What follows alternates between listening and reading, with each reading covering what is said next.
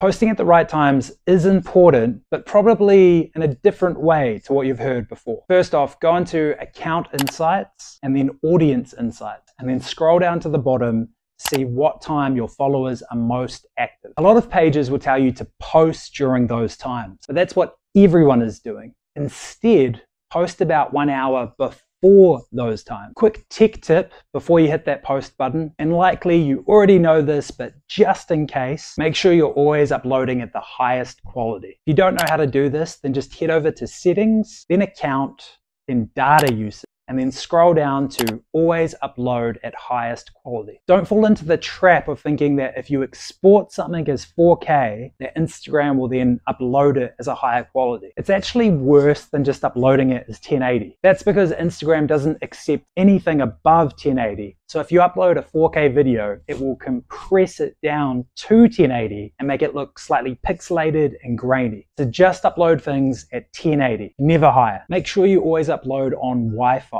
Don't try and use your mobile data, because sometimes it doesn't upload right, or it uploads at a lower quality. Also, when you're getting ready to post a video, chuck it onto Instagram, but don't click post straight away. Let it play a couple of times first. Doing that just seems to cause a lot less issues, I've found. So before you add music or anything like that, just put the video up and let it play on your phone a couple of times. The times that I haven't done this and I've just gone gung-ho and uploaded straight away, sometimes the video skips or it just doesn't look that good. And the only way I've managed to get past it is to just let the video play a few times. So what we want to do is be in the sort of the top 5 of the stories that pop up for a user. And to do that, we need to make really engaging stories. But how do we do that? Well, here's one way, and it's a little bit cheeky, and don't overuse it, okay? This is my little secret to share with you, and don't tell anyone. What you want to do is you want to add an emoji to your story and make it as big as you can. And then you want to move it